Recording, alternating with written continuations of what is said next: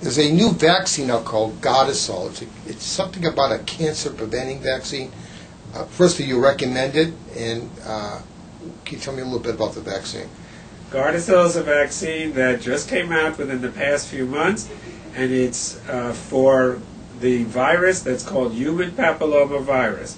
It turns out that 99.9% or more of cases of cervical cancer are due to human papillomavirus, and it also turns out that if you check teenagers or young adults who are sexually active, somewhere above 30% at any time will actually have a type of human papillomavirus. There are many human papillomaviruses that most of the cases of cervical cancer are due to types 16 and 18. Human papillomavirus can also cause what's called cervical warts or vaginal warts, and those are due to type 611. So the new vaccine, Gardasil, is a vaccine that prevents people from getting human papillomavirus types 6, 11, 16, and 18. Therefore, those who get it, and it's a 3-dose series, those who get it should be not at risk for cervical cancer, except the rare cases due to other types of human papillomavirus, and also not be able to get, in the future, not be able to get any kind of vaginal or cervical warts.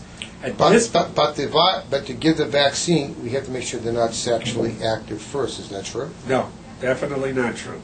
The vaccine is at this point in time is recommended for ages 9 to 26. It can be given to those who are sexually active, and it can be given to those who are not yet sexually active.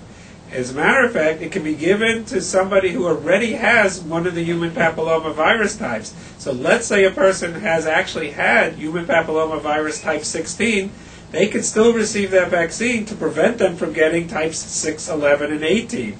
The studies that have been done show that there is no negative effect of receiving human papillomavirus if a person has had previous type of human papillomavirus, and in fact you're still preventing the other kinds. So at this point in time, they're focusing on the pediatricians in terms of learning about this new virus.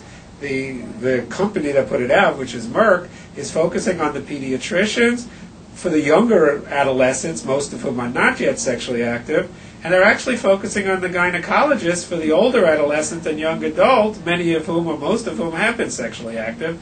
The idea is that if everybody ultimately, and so far it's only for females, they're not giving it to males, it's not at all approved for males, but if all the females of the age group of 9 to 26 get the human papillomavirus vaccine or Gardasil, then we have the potential to wipe out cervical cancer in the next few years.